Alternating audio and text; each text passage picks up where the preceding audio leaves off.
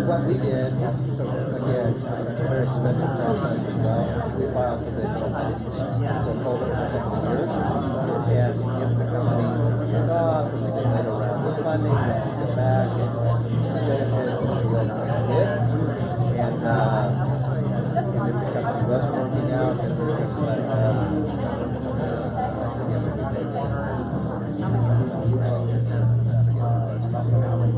certainly not what it costs to fix that. We use sprinkle as well for on both sides, both in the filing for provision, provisional, placeholder, and other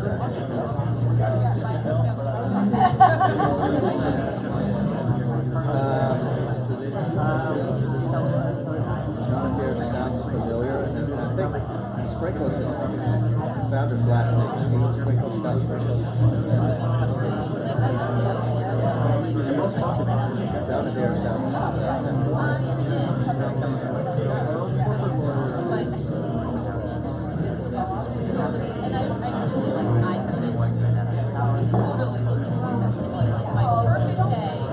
yeah, man, there he is.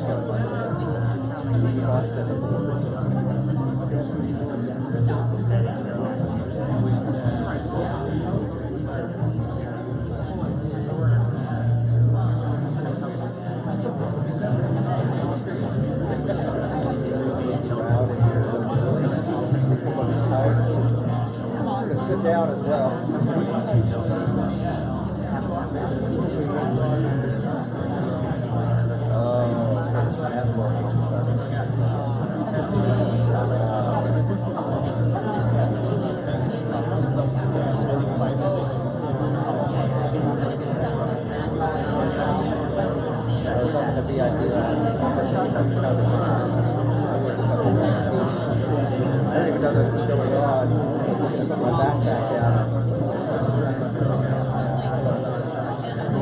Sit down and have a quiet conversation.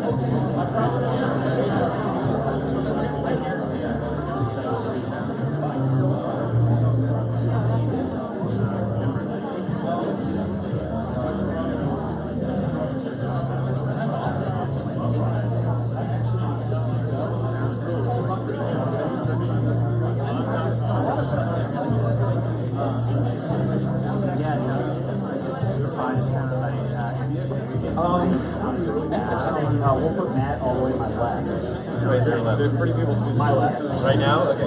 Sorry. I didn't know which way you were. I'll probably borrow your mic to start out because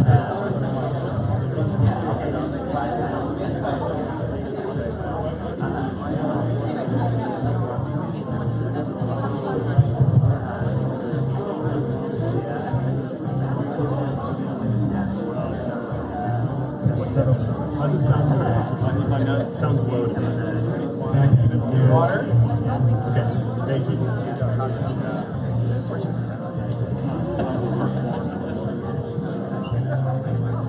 Anyone want some water? I'm good, thank you.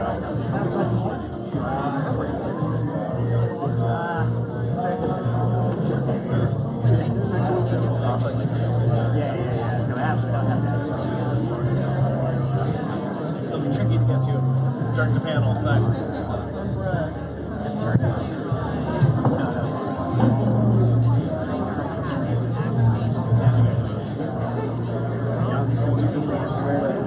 have no idea. I have absolutely no idea.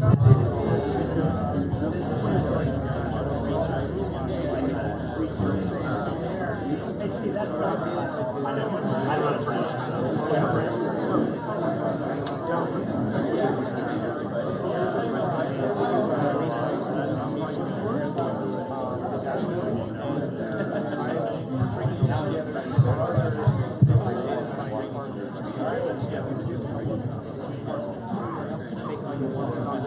Brand's no one here, but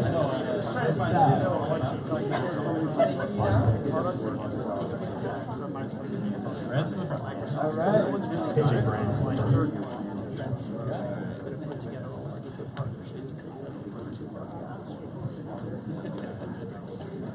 I want to say it's in the corner of that. If I was guessing.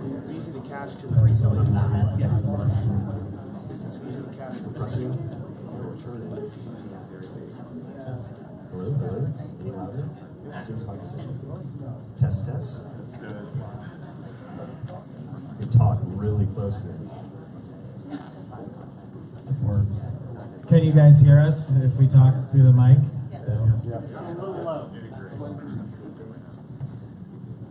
Plenty of space up front. Let's make this a fireside chat. No one's ever accused me of not talking loud enough. Yeah, I can definitely do that. That's not an issue. The front row may need a raise. Does anybody know AV?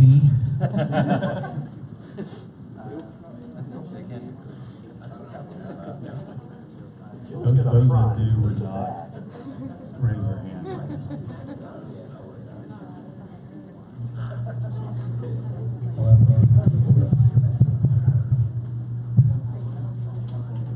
Oh yeah, I think we are Mac. Oh yeah, I think we are Mac. Yeah. What's Max? This is Max. This is Max. As long as that's Hello, hello. 1, 2, 3. 1, 2, 3. 1, 2, 3. 1, 2, 3. That's a little better, right? Yeah. I think so. Try that. Does my there we go. I think we're back. Hello? Can you guys hear me okay? All right. We're in business. Fantastic. I'm hired. That's right, it's a little venture capital thing doesn't work out. Yeah, absolutely. All right, well, we'll get started. Hello, welcome everyone to the ROI of AI panel. We're super excited to have y'all here and kick this thing off. My name's Steve Meyer. I am a co-founder for Kung Fu AI, one of our sponsors here, and we are an AI consultancy. We work with a lot of clients from readiness to helping them get their start in artificial intelligence. So a really interesting topic for myself and many of you here. I think it's a very necessary topic and a very important topic to have good conversations around the success factors of artificial intelligence, especially from different perspectives, from the technology perspective, the business perspective. What does success look like and how do we create it in this new space? So before we begin and kick this thing off, a couple quick shout outs. First of all, thank you to Capital Factory for being fantastic hosts and setting this whole thing up and allowing us to bring everyone together. And I'm really excited to give a shout out to Austin AI. So if you're not familiar, and I imagine very few of you are, of Austin AI or even City.AI is an international community of practitioners of artificial intelligence. And the goal is to really bring people together to learn from one another, challenge one another, and perhaps work together to build this incredible technology through knowledge share. And it's very, very big overseas, and they're only starting here in North America with San Francisco, New York, and Austin. So if any of you all are interested in learning more about that, or even starting your own chapter, come talk with me, because we'd love to build this community in North America. I think it's a very, very important thing to do. So with that, we'll get started. I want to introduce my colleague and co-founder and CTO of Kung Fu AI, Matt Cohen. Matt is the perfect moderator for this discussion because he has backgrounds in both the technical, the venture side, as well as a serial entrepreneur in machine learning.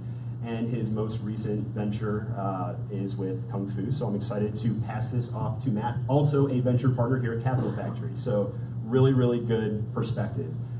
Matt, the floor is yours. All right, thank you. Thank you all for coming and choosing us over one of the many open bars. Hopefully you'll be able to catch that later. So I'm going to let my co-panelists introduce themselves. But before I do, I want to briefly ask, how many of you would consider yourselves to be more technical? If you could like raise your hand if you're more technical. Okay, that's like a pretty good, I'd say probably half. And how many of you folks are actually using AI? I'm assuming the rest of you are more on the business side. So of the folks on the business side, how many of you are actually implementing AI and machine learning projects right now? Oh, that's a pretty good list as well. Great. Terrific. Well, why don't I let my co-panelists introduce themselves briefly, and then we'll get to it. So go ahead. All right, thank you for having me here tonight. My name is Jacob Mullins. I'm with Shasta Ventures. We're a San Francisco Bay Area-based venture capital firm. I've been around for 13 years. And we focus on really 3 areas of technology, which is actually all of technology, or most of it. But it's enterprise software, consumer products, both software and hardware. And I spend most of my time in emerging platforms. So that is AI, VR, AR, crypto, and kind of the new things that are going to be affecting the way that consumers or businesses interact with technology. And we focus traditionally on the Series A or the Series B. Hi, my name is Christine Doig. I'm a data scientist. I'm a practitioner. I've been in the space for over 8 years. The last company I was is a startup here in Austin called Anaconda, which is one of the leading data science platforms with over 8 million users all over the world that are using us their de facto platform for doing data science, machine learning. And most recently, I'm an independent data science consultant for companies, helping them implement data science in their organizations, both technically, but also like in the organization, how to make changes to adopt data science. Awesome. Kirk Coburn, I'm with Shell Technology Ventures. We are the venture capital arm of Royal Dutch Shell. We are a venture capital firm that really tries to do 3 things. One is lower costs of existing operations. Secondly is make our existing operations more sustainable, and then invest in technologies that will help us thrive through the energy transition. We typically invest between $2 to $20 million. We take minority interest in companies. We love to partner with people. And we really are looking for great entrepreneurs that can help us solve really, really hard problems. Terrific. And obviously you guys are here at Capital Factory. We're the largest startup hub in Texas.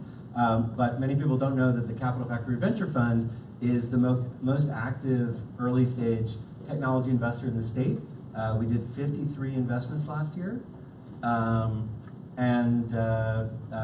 And love to collaborate, and are looking for some of the best companies as well. So, okay, so let me jump in. So, I'll start with saying, like, what is AI? And when you think about AI, how do you think about what it is, what it isn't?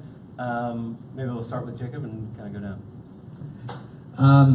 As I think about it, and I tend to think about how humans process things and look at things and work with things, I think about AI as the ability, or the striving towards the ability for computers and machines to be able to replicate or assist in many of the ways that humans process things as well. And over time, that will get more sophisticated. But for now, it's assistance. Yeah. So I think I don't know anymore what AI means. To be honest, I think it has got so much hype that when I read about AI, I don't actually know what the person means when they're using that word. As a practitioner, I think I'm more comfortable using the different types of learning, and sometimes people mean AI, they are referring to just general machine learning. Other times they're thinking about neural networks and deep learning. Other times they're just thinking about reinforcement learning, which is another type of learning. So I prefer to just use those terms when they're more appropriately and more accurately. And then the term that I like the most is actually data science. I think that's why we call ourselves data scientists, I think. And then AI is just another tool, another set of methods that is a toolbox that you can use to solve problems with data. So just a related question, how would you define data science then? Yeah, so for me, data science, that's a good question. So for me, data science, it's actually all this it combines all the complete cycle of data collection, understanding your data, modeling and learning it, and then actually deploying it to your production systems and your engineering systems. So it's the full circle, and for which machine learning and statistical machine learning, deep learning is just the modeling part of it. So it would be a third step. And I think that's how I like to think about it, the holistic view, and then machine learning and AI is just one tool in that cycle that you use. I think I'd just say whatever she said. I look at AI in a different way, since in a more tactical way. To me, AI for us means keeping people safe and removing people from very dangerous things that we do. That to me is kind of how I see AI. So that's a great lead-in. Maybe you can give us an example of how you guys are leveraging AI today in a way that would be interesting to the audience and is important to you. Sure. So one of the things we do as a venture capital team is we invest across the entire energy value chain, oil and gas to new energies. So we have a pretty active new energies business. And in new energies, that means the power business, so generation of renewable electricity or power, as most people would think about it, transporting that power, and then business models and ideas around helping consumers, which could be you and I, to large companies consume power and be smarter about how they use energy. It's also new fuels, which includes electricity, and then mobility. On the oil and gas side, I'll give you just a tactical, another way that might be foreign to many people here, so that's why I'm going to use it. What's really hard is when people are putting pipes together. Pipes are really muddy when they're drilling, and it's really complicated because you have to see, when you put two pipes together, you have to thread them. If you don't thread them correctly, they break and bad things happen. It's really expensive. And so we've been trying to figure out, how do you actually use cameras and artificial intelligence to know that two pipes can be connected together. Sounds really simple, but it actually turns out to be a really, really hard problem. And we've had a lot of people, some of the world's best people, look at it. It's that's a really complicated issue. It seems simple, but unfortunately we have to, many times, especially in freezing and harsh conditions, send people outside to do that work. And that's, when you do that, you're putting people's lives at jeopardy, and that's where we really are trying to solve. With AI in the middle, but they're able to sort of control the whole process in building products that are powered by AI. So in particular, maybe Jacob, you could talk about maybe a little bit about how you see the adoption of AI coming, and how startups are helping larger companies be successful in some of these things. Absolutely. So the real question or answer to your first question was, what isn't AI, right? We see it everywhere. Every pitch we see has AI in it, and it's AI or machine learning or neural nets or it's CNNs. It's just everywhere, and most of the time, it's just different shades of that. So, the way we think about it is AI, and I kind of made a comment earlier when we were discussing before the panel, when you say you're building an AI product, it's kind of like you're saying you're building a SaaS product or you're building a mobile product. Okay, but that's not why it's an interesting product. How are you applying that? And so we really focus on the end user experience and the actual product that's getting built. So specifically, we kind of see, at least in enterprise,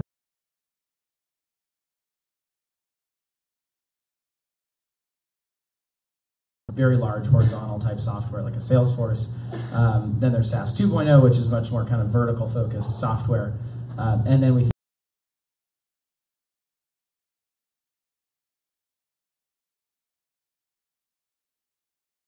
create better outcomes and more automated, kind of honed outcomes.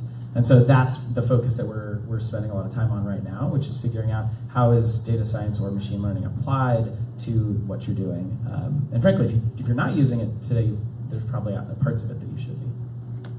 So my next question is for those of you who are wanting to implement AI, machine learning, data science in a bigger way within your organization.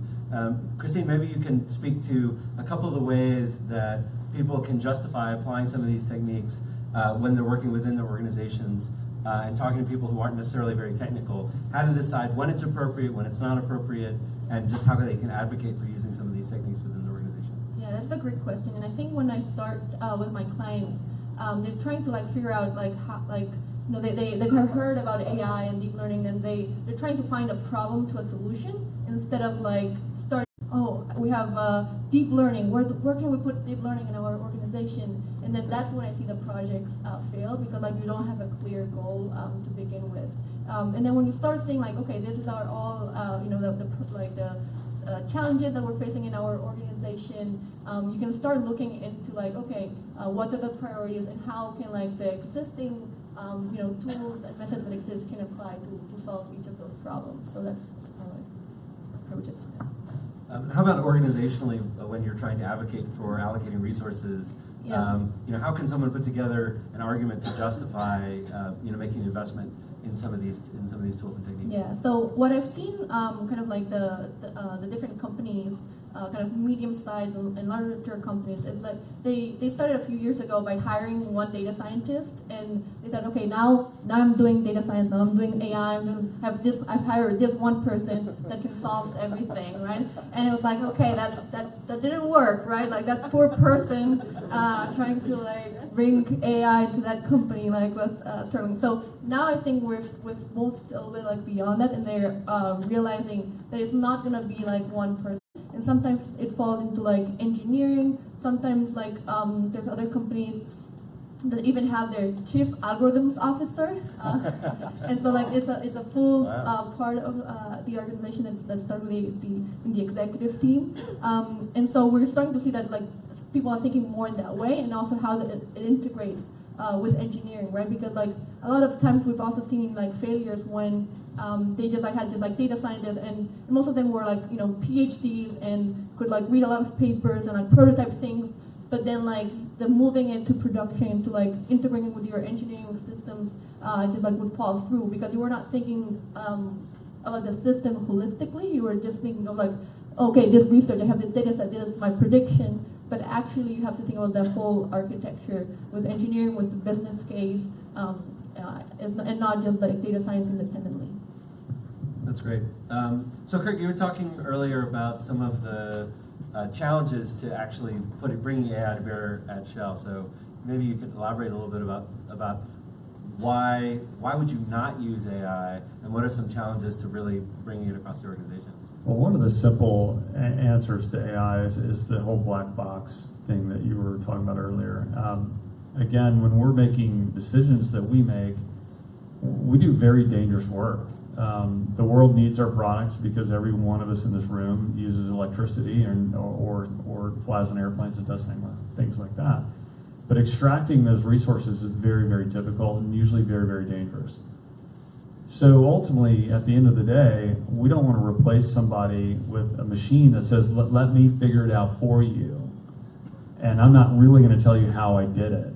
And if something goes wrong, I can't really tell you what happened. That's our biggest concern. So ultimately, for those of you that want to sell to us, we're going to, the ultimate decision maker is going to be the person that's responsible for people. When I joined Shell, one of the things I think was the most powerful is when people get hurt We have 93,000 people. It does happen in our business, and the emails you read, I mean, we really care about our people. Like, I've never seen a company that cares more about the safety and health of our people. That's the biggest issue. It's like, we need to make sure that when we transition something over to something called AI, it works, and that someone is ultimately held accountable because we care for, these are people that we love. And so I think that has been a barrier, because decision makers are saying, are you going to be able to guarantee that you're better than someone, than me or you? So that's been a challenge. I think I can go on, but there's others. That's great. So Jacob, there was about $12 billion invested in AI companies last year.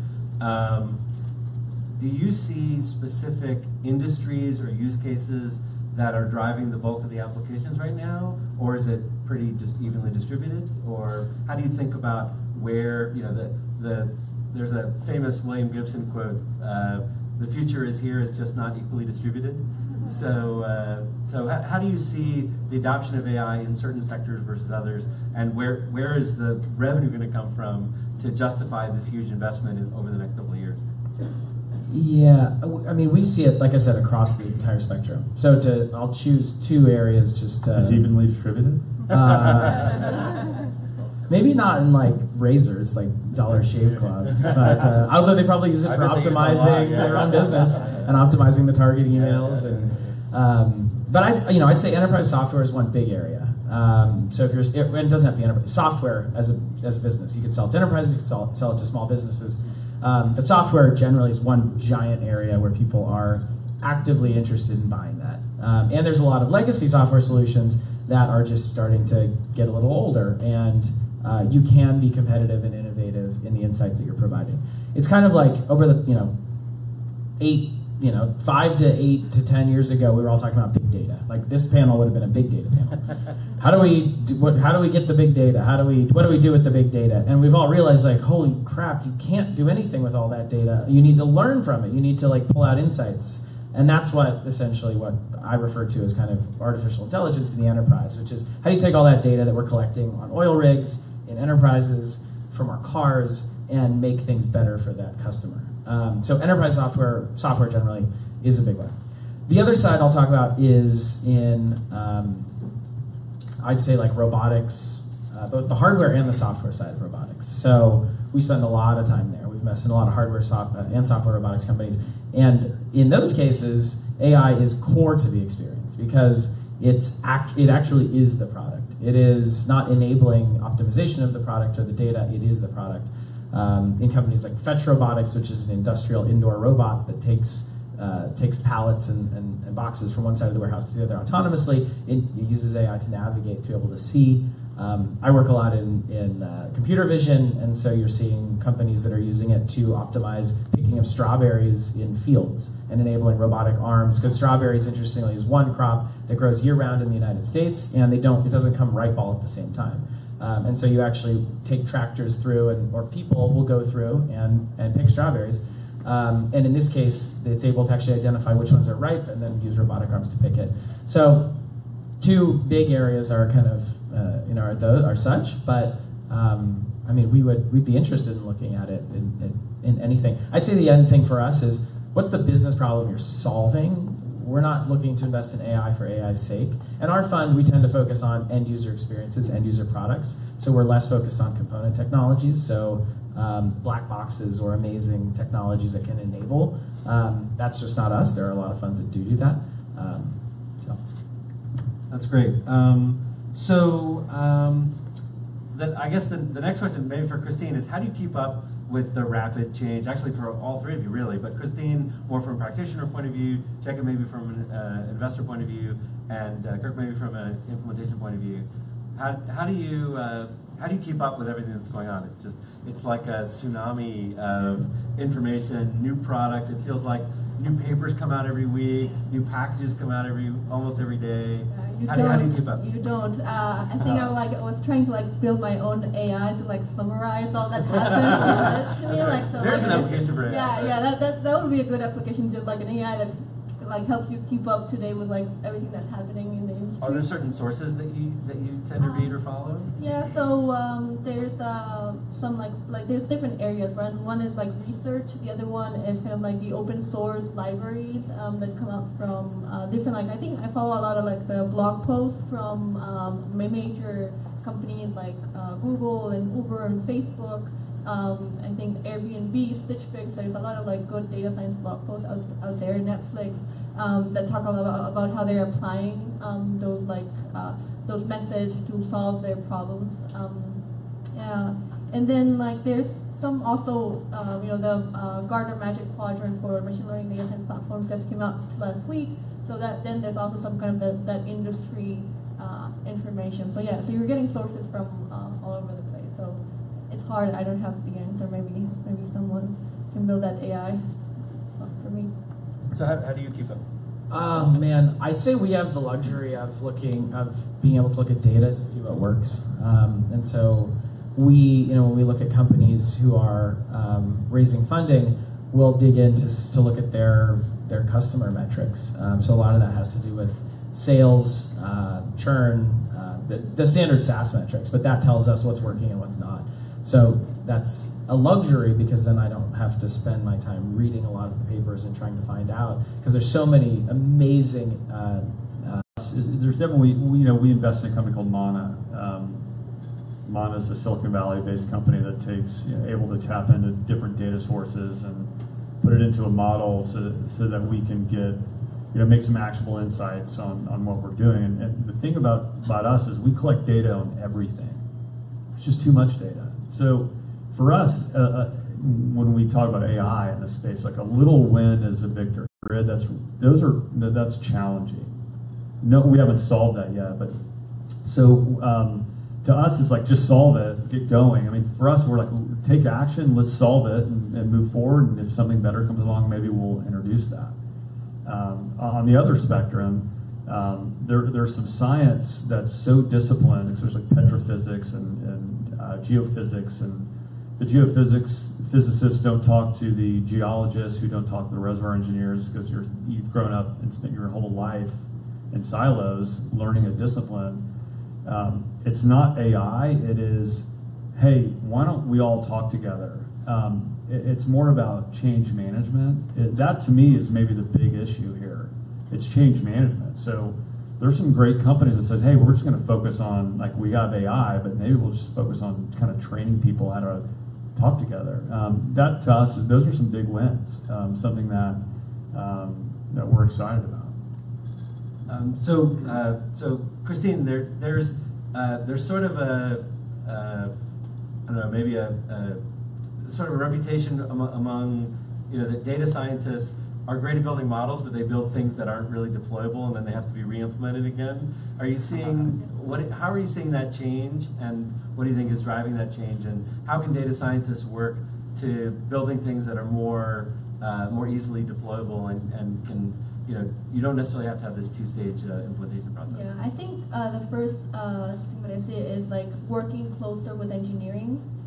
So instead of like a lot of companies thought that data science was something completely different than engineering, kind of like started their own like data science organization, like siloed away from engineering. Like their whole like goal was like, okay, I've deployed, like I've written like this model, and then I provide this REST API, and of course the person, like the data scientist that wrote the like REST API, didn't think about the whole architecture, right? And like it was like a REST API that maybe like one person could hit at a time, because like they just like didn't think about like what actually goes into building a scalable REST API solution for a machine learning algorithm. So I think they're starting to realize more of that, and I think also data science is starting to get better at engineering best practices themselves, because they're also realizing that just like running a script on your laptop is not doing data science. And so I think that the partnering with engineering and also like the skill sets evolving into also engineering best practices is what's changing in the industry. That's great. Well, I had the pleasure of going to the Cloudera annual meeting a couple weeks ago, And one of the things that was most interesting there were all the different case studies of how people were using their technologies to implement really, really interesting projects. So maybe just as an example, maybe each of you guys could give an example of a case study of implementation of AI that was delivering real value, and that maybe something about that could be replicated at some of the companies that these folks work at. Feel free to go with any order you like. I'm always looking for interesting case studies. So. You first. You first. Oh well.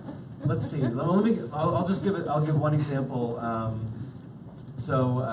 One of the examples I saw was from Procter and Gamble, and all of their products are in boxes, and the boxes are loaded onto pallets. And whenever they deliver a shipment to a customer, there's a particular number of units that they're delivering. And in some cases, that requires breaking down a pallet or opening up a box. And a human has to do that, and that's a very expensive process. So they've implemented a system where they actually figure out when to ship free extra product, because delivering the extra product is cheaper than paying somebody to break down the pallet or open up the box. And so they have an AI-based system that makes that prediction and figures out when to break down the pallets and boxes and when not to. I thought that was nice and straightforward and totally makes sense. And this Procter & Gamble is working at the scale where this one change made an enormous impact. NFL football quarterback, and he was Stryver was having an event, and it was interesting. He says, he was just at an event earlier today. He says it was interesting as I used to use Stryver to see the plays I'm going to run, and when I'm using this headset, I'll see the play formation, and then it'll scroll across the screen what the name of the play is. He says when I'm actually calling a play, he's been working on it in training camp. He says after a while, after training camp and a few more months, he says when I'd call a play, I'd see it in my mind. He's like, he says it actually really enhanced my ability to learn plays and enhanced my ability to react and execute faster. And he said that year he was quarterback of the year, whatever the stats are. I'm sure some of you might know his stats, but he's like, it actually made me a much better player. And I thought that's interesting. It's just reinforcing his ability to learn and learn quicker. I thought that was pretty interesting to me. That's great. It's kind of at the intersection of AI and augmented reality. I mean, I think these two technologies will go really well together. We'll see a lot of use cases like that. I don't have that cool of a case study. It's not mine. But because usually, like when I go into like the companies I work for, it's kind of like more understanding how AI can help in like solving some of the problems they have with their current business. So it's kind of like the boring stuff. It's like, how do you get more leads? How do you convert more leads? How do you keep customers happy? And so it's then within like those parts of the organization and helping apply AI. That like, how can you better understand like why are your customers complaining? And using like just like natural language processing and deep learning models to like summarize that information in a meaningful way. You have a lot of like customers and traffic, right? And so I think that's like one of the things that the applications are interesting too, but what really interests me in like AI is like seeing how it gets applied into like every business and makes a change in like what those businesses care about, right? Like how do you get more customers? How do you keep your customers happy? So that's my experience. Well, I mean, in reality, most of the actual first generation applications are going to be relatively modest applications that deliver a lot of value. You might as well start with the easy stuff. So I think most of the use cases are not super exciting, other than they deliver a lot of value and you can do them relatively easily. So, do you have a favorite? A couple favorites? So yeah, well, we'll go down a little bit of a rabbit hole here, where I'm spending a lot of time, and I think that the camera. Now we're going to go into computer vision. I think the camera is actually one of the largest platform opportunities like we've seen in many, many years. I think it's as big as the whole AI like opportunity by itself. And what I mean by that is that the camera, which is now a device that all of us have, actually maybe more than one camera on us right now. In this room, there's probably more cameras, well, there are more cameras than all of us individually, but thanks to cell phones, thanks to constant connectivity, thanks to neural networks and very quick computation, now the camera is actually a data input device. It's the highest fidelity data input device that we've ever known. The only one that we know that's better is this data input device, which is our eyeball, and that's connected to this neural net, which is our brain. And finally, computers are reaching the opportunity to be able to compute things in real time. And so, for that reason, I am fascinated and going super deep down into this rabbit hole of if the camera is a very inexpensive data sensor as a piece of hardware, what are the different software applications that can be written on top of it? And they're infinite. And one of them, which is interesting, is Internet of Things. We've been thinking a lot about sensors and connected devices. Kirk, I'm sure you know a lot about sensors and connected devices. They're everywhere in all of the piping. And one of the interesting things we've realized is those sensors, when you install them, it's a hard cost. They're there to do one specific utility. But if you need to be flexible and change things, you can't. They're relatively installed and fixed for one specific thing. However, if you install a camera in there, you can put different software on that camera anytime and accomplish most of the data that you would get from a sensor itself. And so your example about putting a camera inside of a pipe, that's super interesting, right? You might have had a pressure sensor in the pipe before that that was able to tell, but now the camera is multifaceted. So, and cameras affect everything from piping to optimization of spaces to driving our cars across long distances. The Tesla's operated with, it navigates with 8 optical cameras only. It uses radar for safety, but it uses eight optical cameras to navigate. So for me, the camera is this huge opportunity that I think we all could be using. In most businesses, it's very relevant. Yeah, you touch on a couple of things that I've seen in a lot of companies and a lot of business situations where, in many ways, machine learning and AI is a terrible way to solve a problem. It takes a lot of data. It doesn't always get the right answer. You don't necessarily know why it's doing what it's doing. You need expensive and specialized expertise. The tools are brand new and very fragile. So there are lots and lots of good reasons not to use it. And you mentioned autonomous vehicles. You mentioned computer vision, robotics. These are areas where traditional types of software development, we don't even really know where to start. If somebody were to ask me, how do I build a system that'll send out a bunch of emails, I know how to do that. I can write that myself. But if someone were to tell me, okay, I want you to make a robot that can walk, I don't even really know how I walk. So I wouldn't really know how to begin programming a robot to do it, right? So there are definitely a number of areas where only some of these newer techniques have had any measure of success, at the level where they're practical for a wide range of applications. So I definitely see that, and so that definitely resonates with something I've seen. I think you were also mentioning, this kind of touches on what Christine was saying, that in a sense we're sort of in a third wave of what companies are doing with data. The first wave was, let's save our data. So let's just collect it, put it somewhere. We don't really know what we're going to do with it. We know it's important. Let's just start keeping it. The second wave was more, let's see what we have. Let's put let's put analytics and query interfaces. Let's put dashboards into things and more like rear looking. And now we're entering a phase where we're using data to make predictions and to look forward. In a sense, prediction is what, when I think about what machine learning is about, it's about using data to make predictions.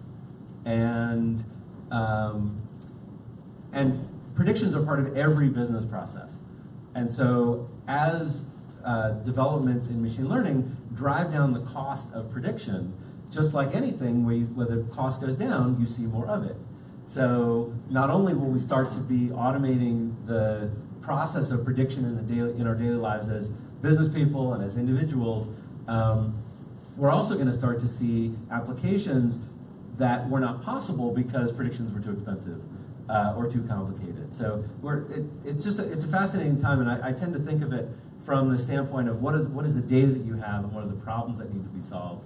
And I see that over and over again. So it's interesting to see the different approaches there. Yeah, So, and I also think the next kind of wave is not going to be just about making predictions, but it's like about decision making. And how do you automate decision making?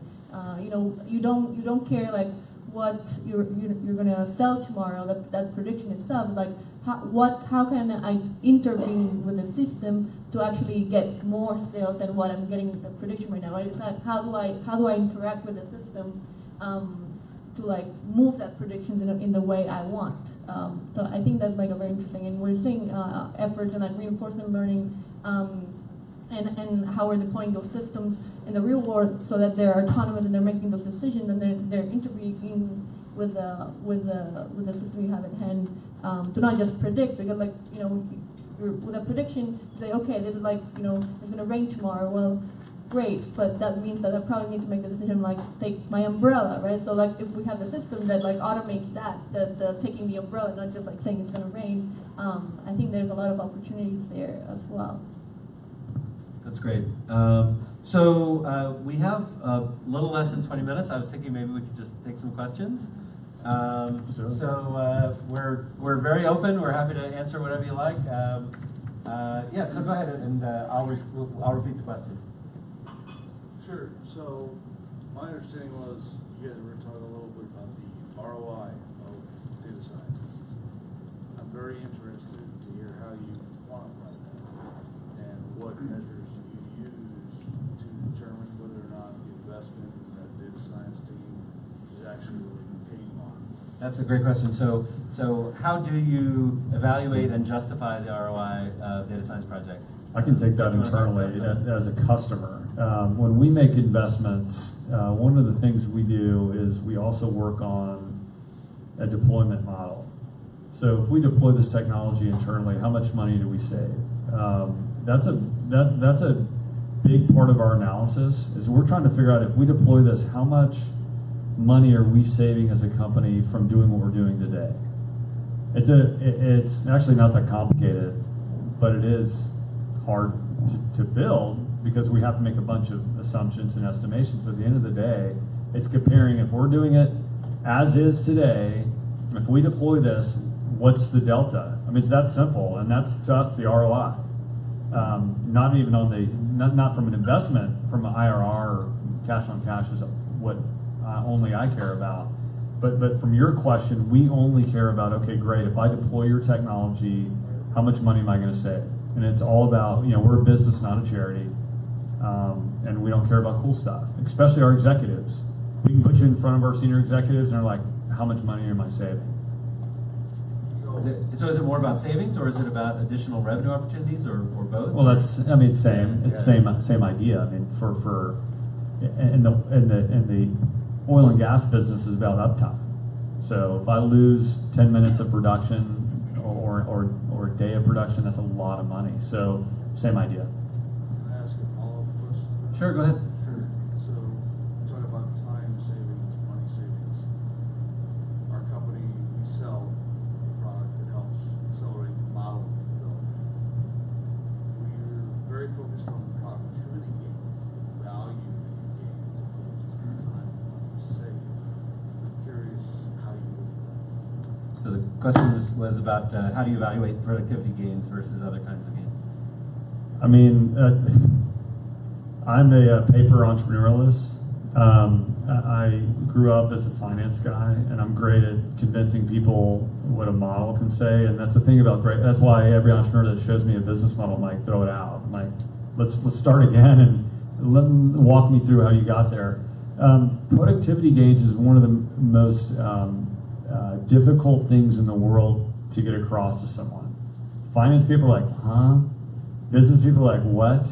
It doesn't make any tactical, it doesn't make any real sense to most of us. It sounds really good on paper, but if you're trying to convince an attorney to put this on an advertisement that we improve productivity by 5x, like prove that. That to me is where I find decision makers, investors, financiers, and others lose steam. So that to me is I'd approach it in a different way. Since this is the topic of the talk, so maybe you can talk a little bit about ROI. Yeah, so my approach is maybe like at a lower level. And so when I'm working with my clients, we first start with the goal, right? And so like maybe it's like custom measure, like the goal is like increase customer engagement. So once we have clearly what that goal is, then like we can have a metric, right? We can say, okay, customer engagement as like the time they spend on like using our service, or whatever other metric it can be.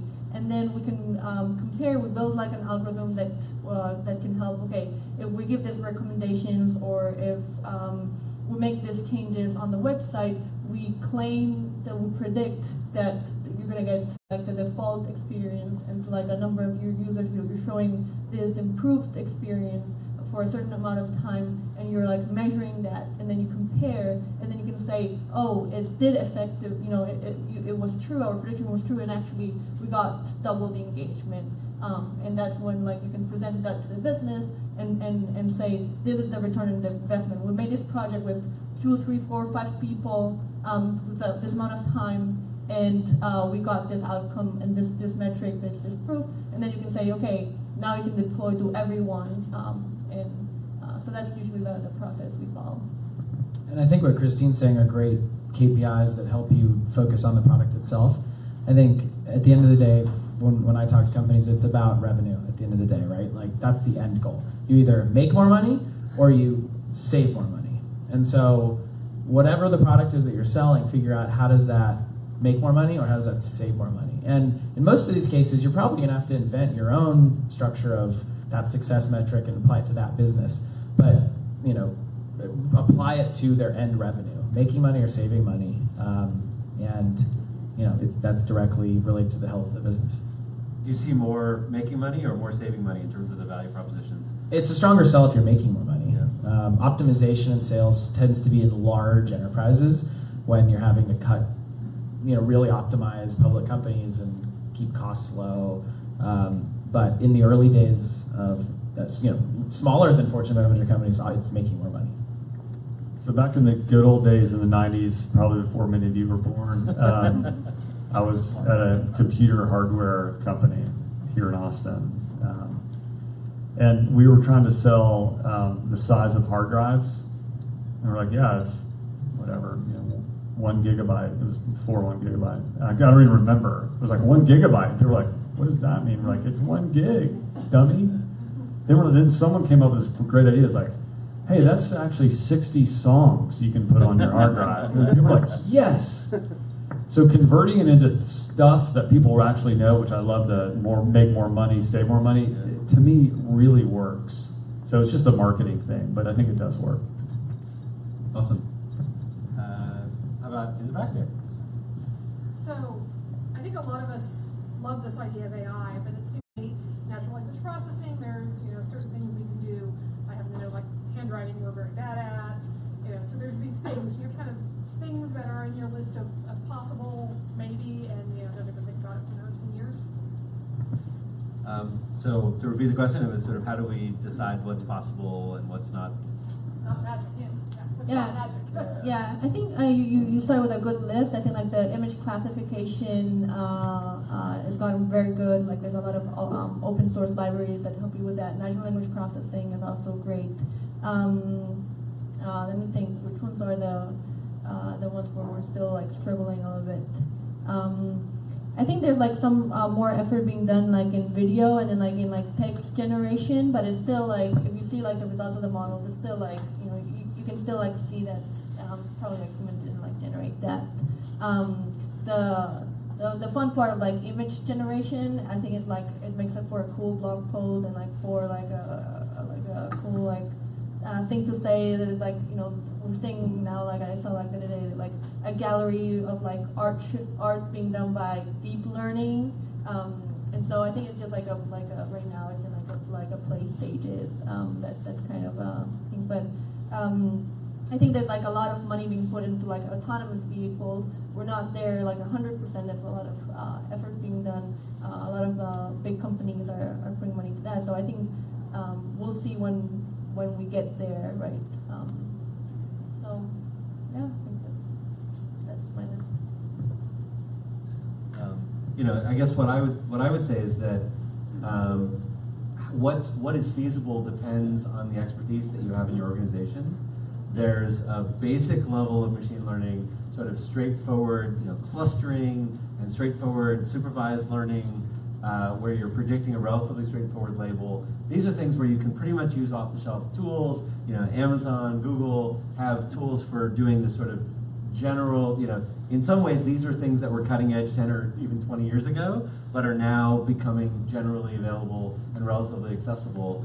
Once you get beyond that, then it really requires having specialized expertise, because these fields are moving so quickly. Natural language processing and image and robotics and reinforcement learning in particular. These are areas where the state of the art is changing almost every day. So there's really a whole spectrum. And so when I look at companies, I'm looking to see where are the areas where they're going beyond the areas that are pretty easy, and do they have the expertise that will enable them to keep up? Because, like I said, things are moving so quickly in some of these areas that it's very challenging to keep up in some of those areas. Anything to add there? No. All right, great. Let's see, I'll go into this side. How about way in the back there on the... So, so all this AI stuff is really cool. And my question is sort of not related to ROI, sort of counter to that. How important in the VC community is concerns about privacy?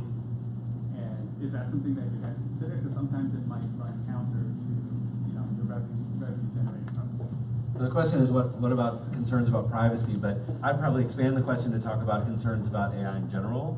So there's privacy, there's bias, there's a number of different concerns. And Christine, I know this has been an area of particular importance to you, so maybe you can speak to this a little bit. Yeah, I think, and it's not just like AI, right? It's like as we use data and we're using data to make predictions, how do we make sure that the data is secure, and we're thinking about and it's sometimes it's hard to think about the consequences.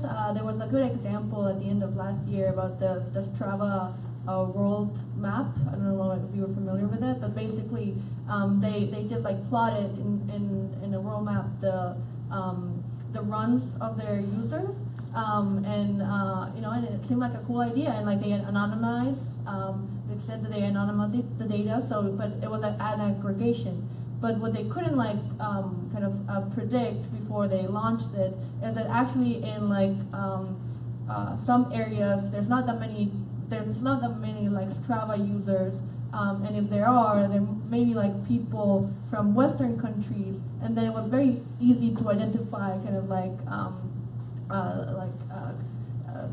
mission U.S. bases in some places where they were not disclosed before, and they look and the map I think is still up, and if you look at it and you start looking at Afghanistan and some places, you just see a round circle of people going around, and okay, probably they didn't intend to show that that's a big security breach for the U.S. military, right? And the Strava team might not have anticipated that, but that it does have those consequences, right? So I think the field is trying to figure out how to do that, and it's a very active topic in a lot of the research conferences. How do we make sure that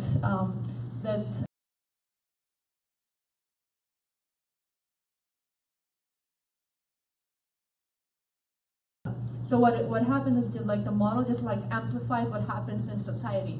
So if humans are racist, that's in the data, and then when you create the model, it might keep amplifying that, because that's what society is.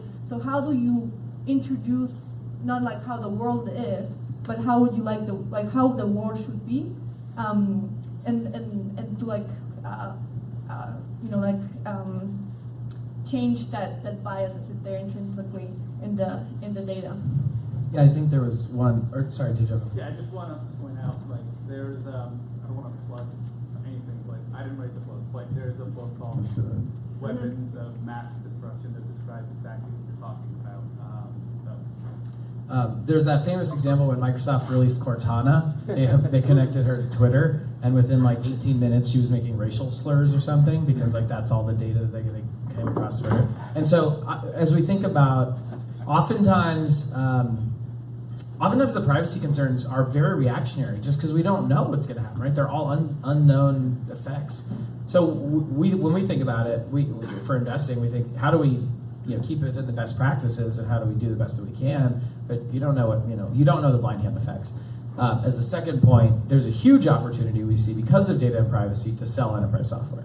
So that's a huge area where we're super excited, and with what's the European GDPR that's coming through. Like, all of our software companies now have European offices selling data and security privacy solutions. Let's see. How about here in the front?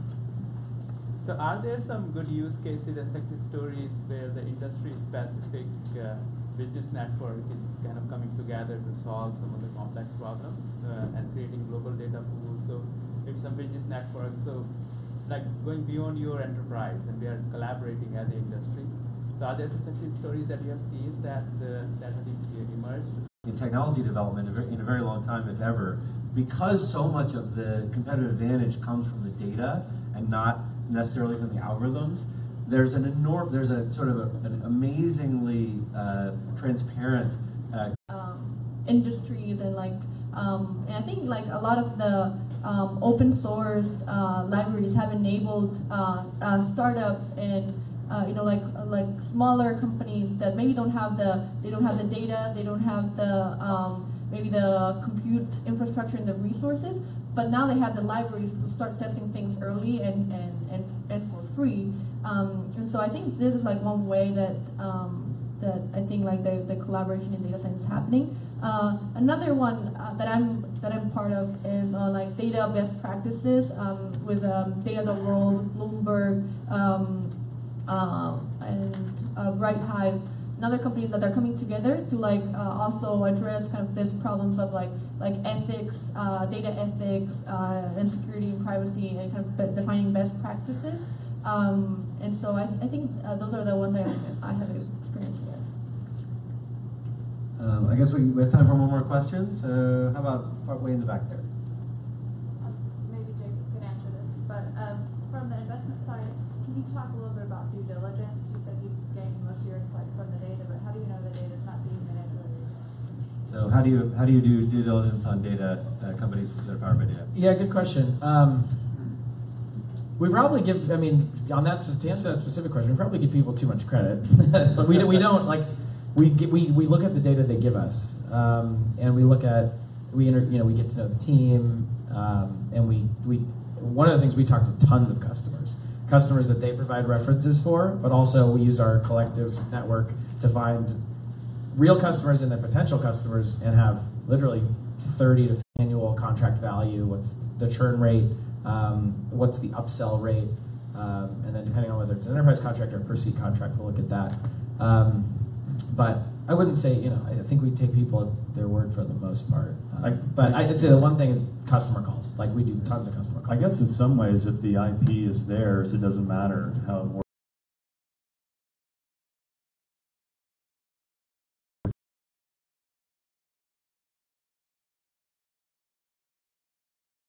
The world's best in the world at doing this, certainly really good. We've read their papers, we've dug in, we know them. That's why I think in some ways financial investors like co-investing with us, because we actually provide really technical due diligence, because we have people on the team that it's their life mission, and we collaborate with them. So we take it very seriously. In fact, our due diligence when we make investments is really intense, because we want to make sure that it doesn't damage our brand, which is extremely valuable. So, well, I'm going to close by asking each of our pick something small that is doable and implementable and can show real value.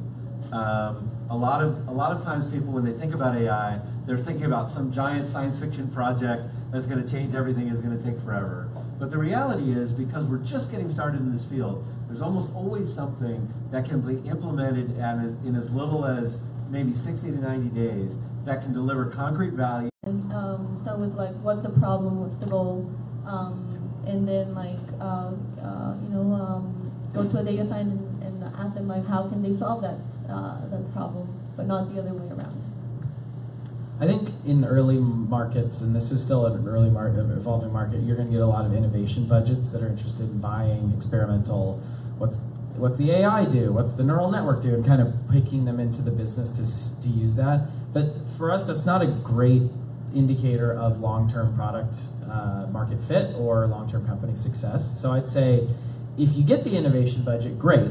Then tie it down to revenue, making money or saving money, and focus on that and just sell directly to their revenue line.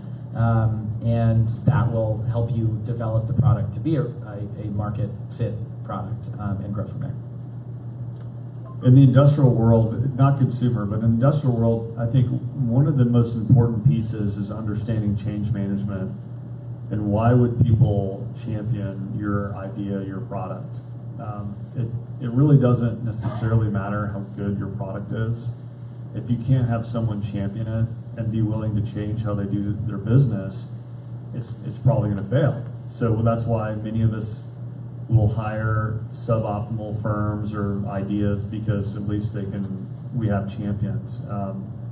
That to me is change management is by far the biggest issue. That's why McKinsey and all these guys are still in business and get paid a lot of money, because they know exactly what the real problem is. And like Centra Interactive is sponsoring South by Southwest, is they're the ones that go to the industrial world saying, hey, we understand how to help you guys navigate this. So I think one of the things, for especially your technologists, is spend a lot of time thinking about who you're selling to and why would they be willing to take a bullet for you internally.